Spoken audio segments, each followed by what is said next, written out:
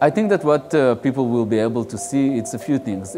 One is the ability to complete kind of the attack surface in terms of the ability to protect it, all the way from preventing things from running on a single endpoint, all the way from regular threats to a fileless attack, to ransomware, to even more sophisticated thing, and then the ability to correlate it and to move from the passive approach of trying just to block everything to the proactive approach of hunting across multiple endpoints. We call it the AI hunting.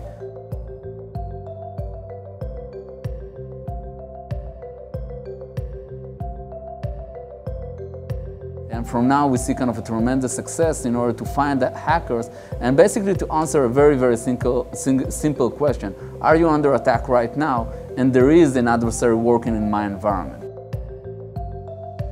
What we see in threat intel, it's still important, but because of most of our customers cannot hire the right people in order to consume threat intel, analyze it, process it, and move it from threat intel to actionable intelligence.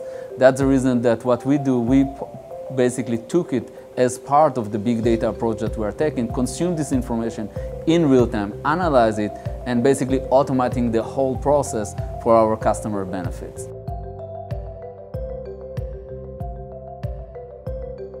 Our customers right now and the buyers understand that they need to protect themselves and they need to move from the passive approach to the proactive approach. That's part of the reason that we're growing right now in a very, very aggressive way all over the world.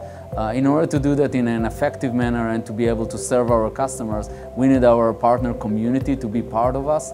And from the beginning of the year, once we started to push it, we see kind of a tremendous success all over the world, not just here in the US.